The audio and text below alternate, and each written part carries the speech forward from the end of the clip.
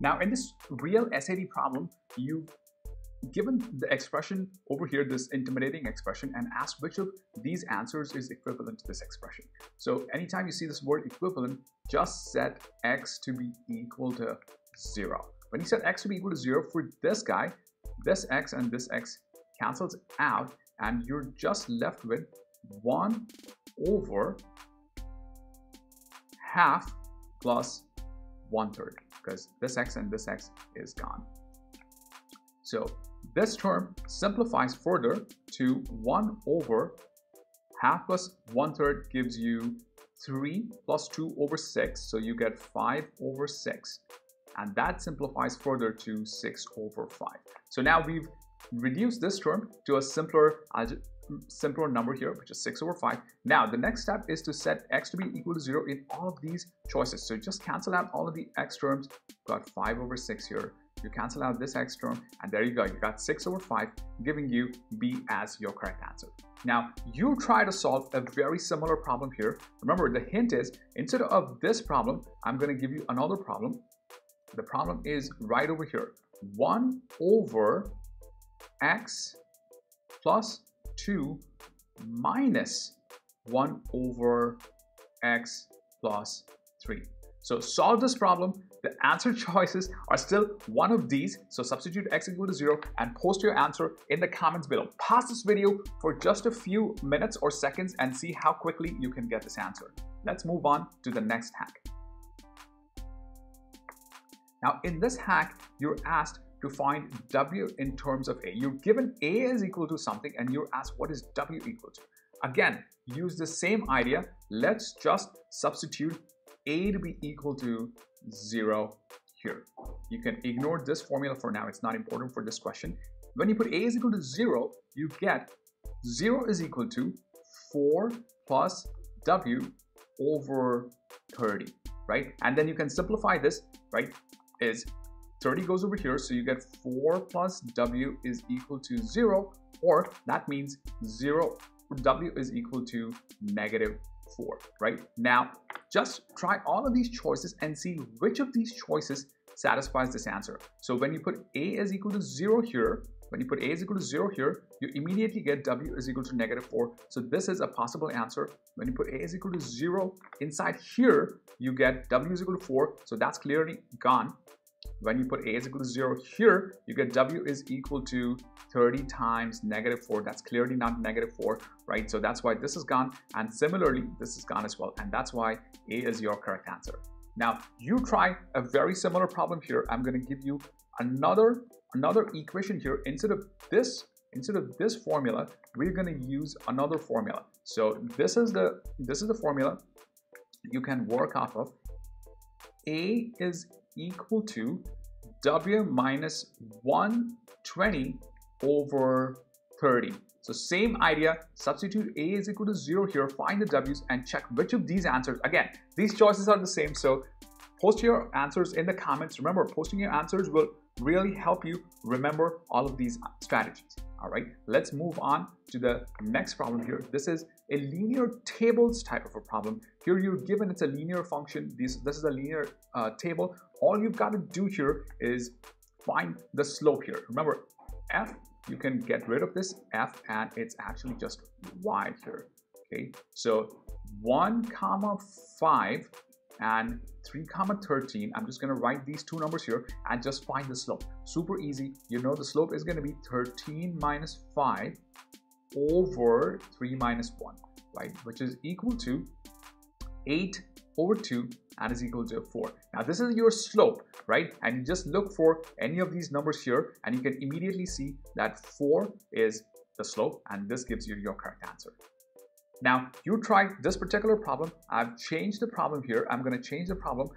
Let's put in the numbers here as 5, 11 and 17. So now you try the problem. Again, the answer is going to be one of these. So post your answer in the comment section and I look forward to your answers. Remember, posting your answers is really going to help you understand the problem.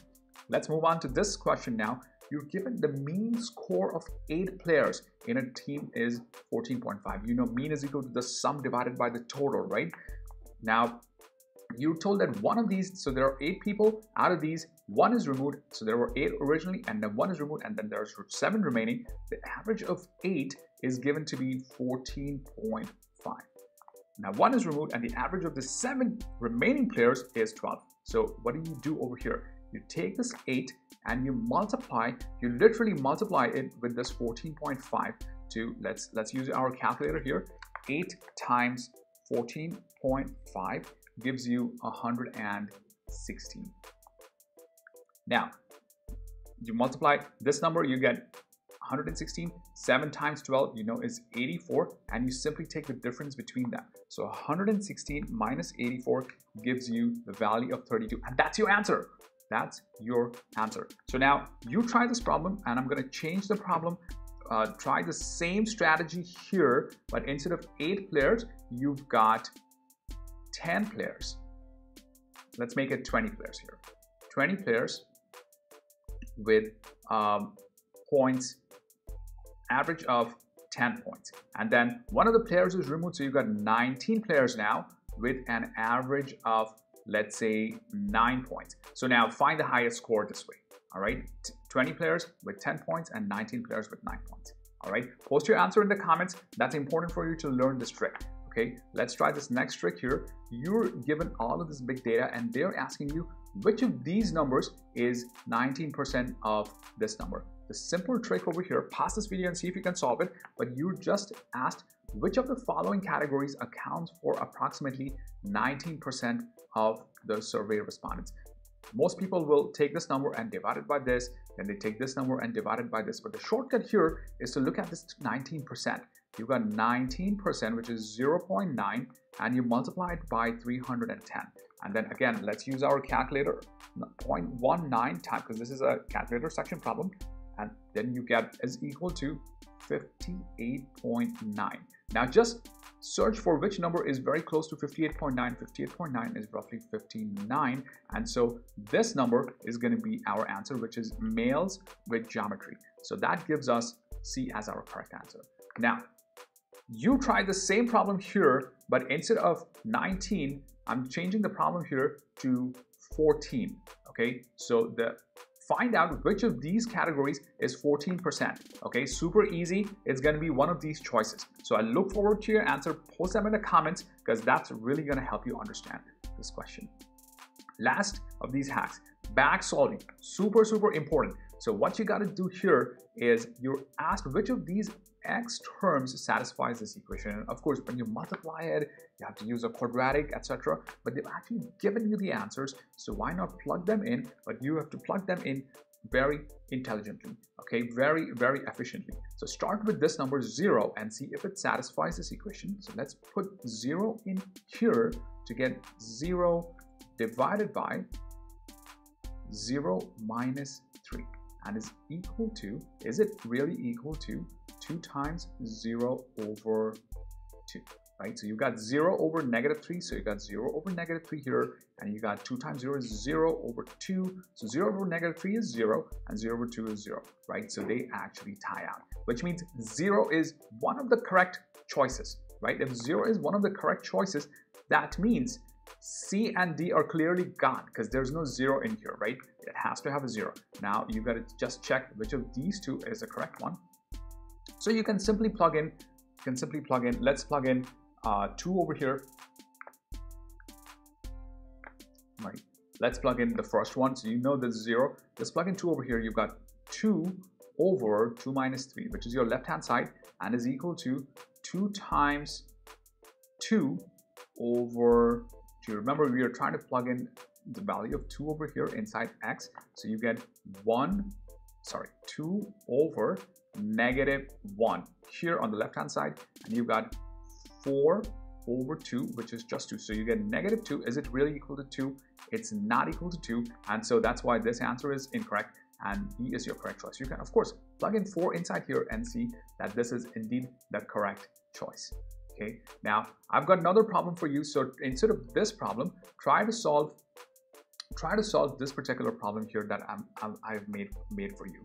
X over x minus 1 is equal to 2x over 6. Again, try to choose the first one, try to see if 0 satisfies it. If 0 satisfies it, cancel it out and then try to solve it and find the answer. It's one of these 4 answers. So again, I look forward to your comments. Post them in the comments below. Wish you the best with all of these hacks. They're super easy to remember and very easy, and will save you tons of time on your test. You might save as much as 5 to 6 minutes looking in all if you learn these strategies, which can help you to work on some other problems. So I wish you the best, and I see you very soon in the next video. So subscribe to this video, subscribe to this channel, and then like this video, and I'll see you very soon. All right, bye.